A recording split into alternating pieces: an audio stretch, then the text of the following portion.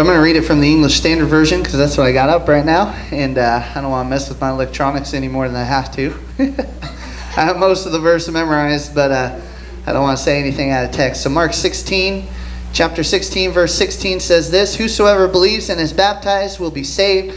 Whosoever does not believe will be condemned. And these signs shall accompany those who believe. In my name they will cast out demons. They shall speak into new tongues. They will pick up serpents with their hands. And if they drink any deadly poison, it will not harm them. They will lay hands on the sick, and they shall recover." I want to preach to you this thought tonight: getting over the "it's not that bad" mentality. Getting over the "it's not that bad" mentality. Can we pray? Lord, we thank you for your awesome presence in this place, Lord. The miracles that you've been doing, I'm going to claim those in Jesus' name, Lord. We felt your power, Lord, and your moving grace in this place. Hallelujah. And I can't wait to hear the reports, Lord, of what you have done. I pray that you would bless the word, Lord. Let it increase our faith, Lord. Let it help us, make us better, Jesus. Hallelujah. And see victory through, Lord. Hallelujah. And live as more than conquerors in the name of Jesus. In the name of Jesus. Hallelujah. We are apostolic. Some people don't understand what apostolic means, but that just basically means that we adhere to the doctrine of the apostles, as in the book of Acts. Hallelujah. If you read Acts chapter 2, verse 38, it says this: "And Peter said unto them, funny that I get all tongue-tied on that one, huh?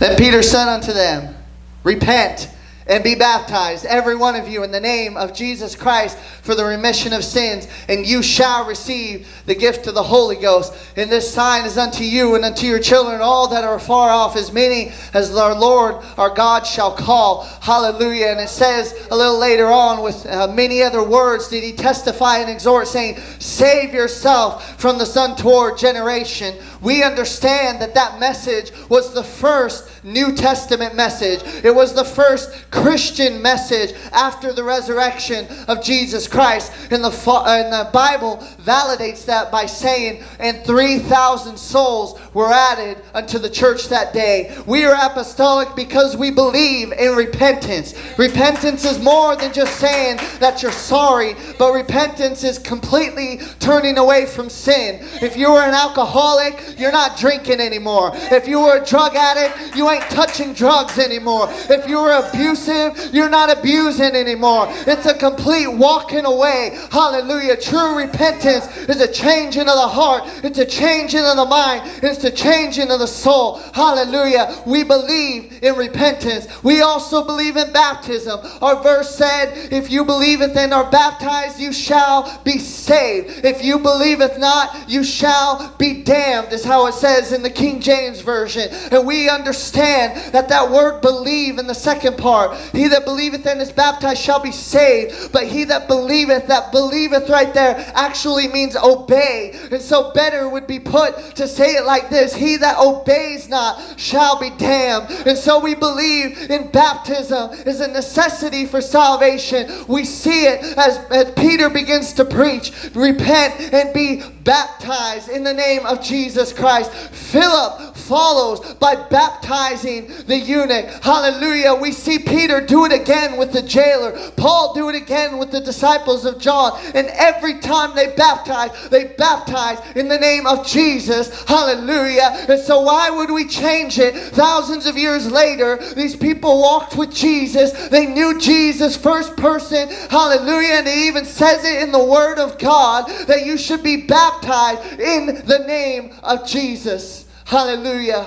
And we believe in the baptism of the Holy Ghost. It's not just a feeling that you get sometimes. It's not just the goosebumps when you feel His presence. But we believe in the infilling of the Holy Ghost. We believe in the waters that never run dry, that we can drink of and never thirst again. And if you read your Bible, it says this: "And they," hallelujah, "these signs shall follow them that believe." One of those signs is they shall speak with new tongues. And I don't find it as a coincidence that when we read the book of Acts and it says, "And they were all filled with the Holy Ghost and began to speak with new tongues as the Spirit gave them the utterance." Hallelujah. Later on in chapter of Acts, It says that they were all filled with the Holy Ghost. But the question is, how did the Jews know the Gentiles were filled with the Holy Ghost? It says because they spake with other tongues and magnified God. Hallelujah. And I'm here to declare that same message that they declared thousands of years ago. That if you want to have the Holy Ghost, if you want to know that you have the Holy Ghost, you got to speak in other tongues.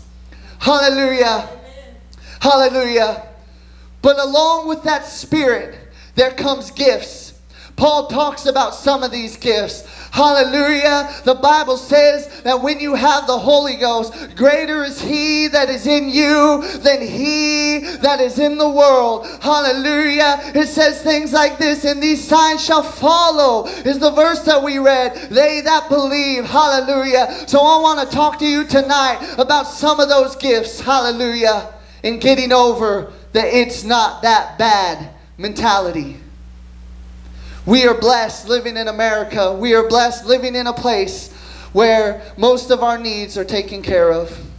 If you can't pay your bills, there's someone that can give you some money. If you can't feed your children, there's a place that you can go and get some food. Hallelujah. And I'm not saying any of that's bad. And we all fall on hard times sometimes. And I'm glad that we have places to go for a helping hand. But sometimes we become so dependent upon the system. Sometimes we become so dependent on where we know that we can get our needs provided, that we put God in second place. Hallelujah. It may just be a little headache, but I'm going straight for the Tylenol. I ain't got time to pray, but let's see if a pill can fix my problem. Hallelujah. I don't know if I can pay my rent this month, but instead of praying for God to answer away, I'm going to see if I can borrow some money. Friend, it's about time that we stop putting God as number 2 and that we go to Him as number 1, because He has the hills of 1,000 cattle. He has resources that never run dry. God will answer if you give Him an opportunity.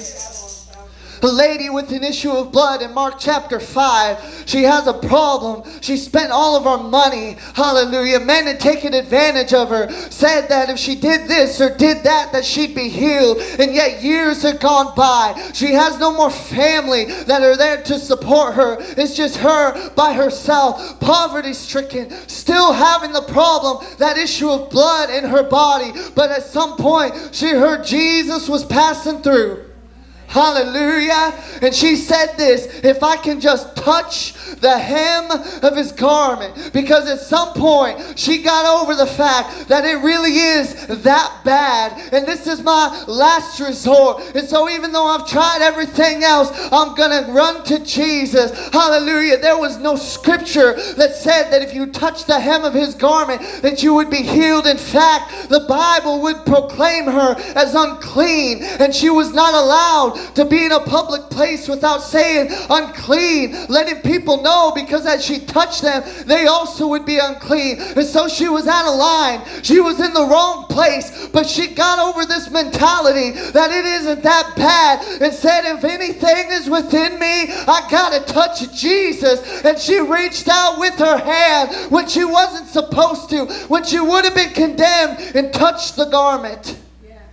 The response from Jesus to us, we read, because we know the end of the story. He turns and says, who touched me? She's probably fearing because she knows she's unclean. And now she's just touched one that they believe to be the Messiah. She's way out of line, and so she's probably fearful of her life. And as he begins to keep saying it, who touched me? And the people look around and the apostles are confused because the crowd was great and many people touched Jesus. She finally speaks up just a little bit and said, it was I. But God doesn't sit back and say, you wicked person, and how could you defile me? No, He said, thy faith has made you whole. And she was healed from that moment on. Hallelujah. Because she got past the place of the norm. She got past the place of what was acceptable in society and said that if there's anything within me, I gotta touch Him. You gotta get me be on the mentality of it's not that bad and say, hey, if Jesus has the answer, I'm going to go to Jesus. Hallelujah. Hallelujah. We prayed for Randy's little girl, and I believe that God is going to provide a miracle because sometimes it is that bad. Blind Bartimaeus is in the street doing what he always did. Hallelujah. You can find his story in Mark chapter 10, verse 46 through 52. He's sitting in the street begging for alms. He had made a profession of sitting there and asking people to provide the need that he couldn't provide from himself because of his infirmity. He hears Jesus is coming by, and he begins to cry out to him, Jesus, thou son of David, have mercy on me. Not hearing anybody coming his way, he says it even louder. Jesus, thou son of David, have mercy on me. People begin to notice and start to try to get him to quiet down. Blind Bartimaeus, Jesus doesn't have time for you. Quit begging for alms. You probably just want some more money, but that didn't hinder him. He just began to cry all the more, Jesus, thou son of David, have mercy on me. I'm tired of this life. I'm tired of this lifestyle. I'm tired of not seeing because it's really that bad. Jesus, thou son of David, have mercy upon me. It didn't matter what the crowd said. It didn't matter what the people thought. But for blind Bartimaeus, he was going to make sure that he was heard. Right. Hallelujah. And there's some people, hallelujah, in churches that I've been in, and maybe even sometime in this church, that I know you have great need. And I know that there is a great miracle that you are desperately wanting God to do. But I wonder how much it will take us to get to the point where we don't care about what we look like. And we don't care about what other people think. But our only care is that the Master can hear me. As he begins to cry all the louder, Jesus begins to come to him. I don't know how loud blind Bartimaeus had to get before Jesus got before he got the ear of Jesus, but he didn't let it hinder him. In fact, he was thinking, this is my only opportunity. If I'm going to be healed, it's going to be today. And eventually Jesus heard. I don't know if Jesus knew all things, and I don't know if there was some set point where he said, okay, I know that his faith's right if he gets to this decibel. I don't know what was going through Jesus's mind, but I do know this, that blind Bartimaeus wouldn't stop until he got his attention. And when he got the attention of the Master, his infirmity went away, and the miracle was done that day. And when that happened, I don't think blind Bartimaeus was worried about what the people thought of him, and I don't think he cared if he was a little out of line. But he said things like this, I'm sure that I once was blind, hallelujah, but I called on Jesus, and now I can see. Because blind Bartimaeus came to a point in his life where he said it really is that bad. Yeah. Zacchaeus was a wee old man. A little old man was he. Hallelujah. He wasn't liked. No one liked Zacchaeus. He was a publican. He stole from people. He was a wicked man. Hallelujah. But he also heard that Jesus was coming by. And he figured, hey, I'm a short guy, and I can't press through the crowd, and I won't be able to see Jesus if I stand behind him. And so I'm going to get me an advantage. Hallelujah. And while the rest of them were content with just sitting maybe behind someone else, not really getting access to the Master, Zacchaeus decided, hey, there's a tree, and I'm going to get me a better view. He climbs that tree. Hallelujah. And Jesus comes walking by and points to him and says, hey, Zacchaeus, why don't you come with me? The crowd's astonished. The crowd's taking it all. I wonder how many felt, well, I went to church all my life. I wonder how many felt, I pray every day. But it was a man who was wicked, who decided to do that one more thing, to be noticed by Jesus. And sometimes, if you're not getting noticed by God, you just need to go a little bit higher. Hallelujah. Hallelujah. Praise a little bit harder. Shout a little bit louder. Go a little bit deeper. Pray a little bit more. Because if you can get the attention of our God, everything will be worth it. Hallelujah. Hallelujah. Then there was a man. Jesus is sitting eating. We find him in Mark chapter 2, verse 3 through 12. He's with a group of men at a table in a house. The house is so compact that nobody can get in. And it would have been so easy that day to look at the crowd and say, today's not my day. Because there's no way I can get past this crowd and get to Jesus. It would have been easy to look and say, there's always tomorrow. There's another day that I can get my miracle. But there were a few men, for their friend decided that they weren't going to wait till tomorrow. And they didn't care how big the crowd was. They would find a way to get to Jesus. And so as Jesus is in Shirley ministering to the different people, hallelujah, there began to be a little dust that fell from the ceiling.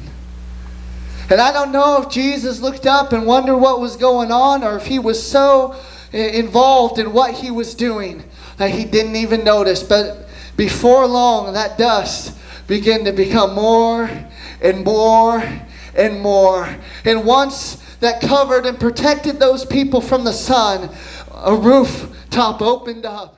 And ropes began to lower a man who was sick and needed Jesus to touch him. They decided that they weren't going to let the crowds keep them from Jesus. They decided that they weren't going to come up with one more excuse of why they couldn't get their miracle. But they did something that was unprecedented in Scripture. They destroyed a house just to get to Jesus. Hallelujah. And sometimes your miracle needs you to do something a little bit more than just come. Hallelujah. Sometimes you just need to rip the roof off the place. Hallelujah. Sometimes you need to get so crazy that if you are the only one that God can hear, hallelujah, He's going to look down and touch you. Don't let the crowd hinder you. Don't let people stop you. But begin to lift up Jesus, because He does have the answer. Hallelujah. The church has done a disservice to you, people of God,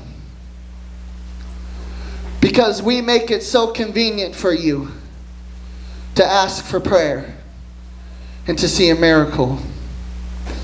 It used to be, and I pray that it is in the days, and I'm sure in some places it is, but I pray it'd be that way in St. Helens, that as the preacher preached, and he preached faith, and he preached miracles, that you didn't have to give an altar call, that you didn't have to ask people to come and be prayed for. But because the faith within them caused them to move, they would come to you.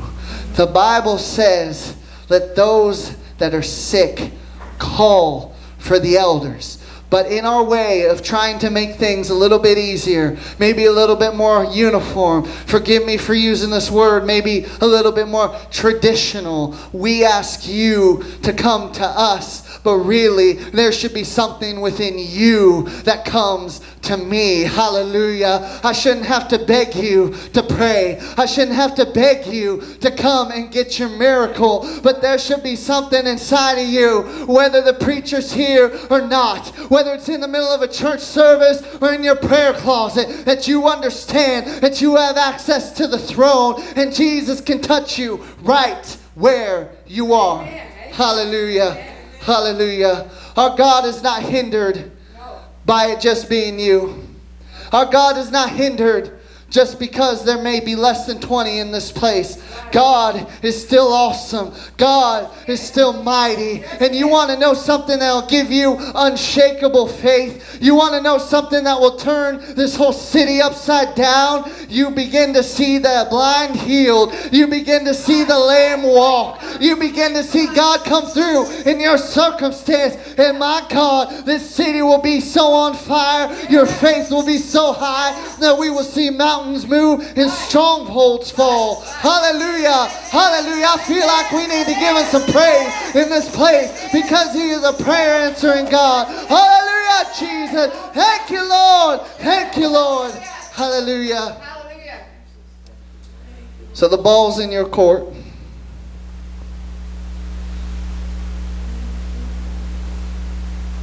Faith is in this place. The preach word's gone forth. I can't get your miracle for you. In fact, I am thoroughly convinced that even though there is the gift of miracles and gift of healings, and God can use people mightily through that, it's really not so much about my faith, but about the faith of the recipient. And I'm going to open up in just a little bit for some prayer. I'm just going to open it up. And if someone comes, they can come. And if no one comes, then we'll just move on. And we'll have some food and enjoy. But let me just say this.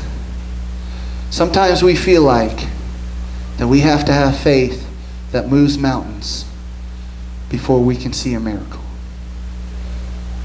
But as the man sat with his son who was possessed with the devil in front of Jesus, and Jesus said, all things are possible if thou can believe. The man looked at Jesus and said this, I believe, Lord, but help thou my unbelief. And Jesus didn't rebuke the man.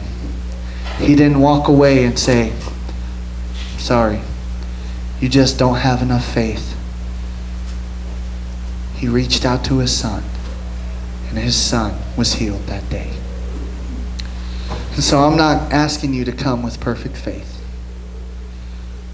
You may even have a little doubt in your heart, but just come.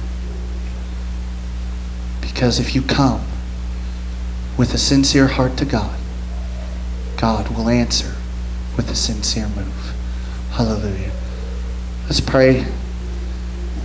And if you have a need that you'd like me to pray for, and it's not me, it's the Lord. But if there's a need that you'd like me to pray for, I'm going to open it up. And whosoever will, we have some oil here. But I'm not going to call you out. But let's pray. Lord, thank you, Lord, for your word, for your power. Lord, and I pray, Jesus, that the little faith, Lord, that may be stirring inside of us would be enough for us to move and not wait another day to get our miracle. Lord, let us have, Lord, enough faith to step out in this place and not care about what so-and-so thinks of us. Not listen to the doubts in our minds, but just walk forward with the little faith that we have and say, Lord, I believe.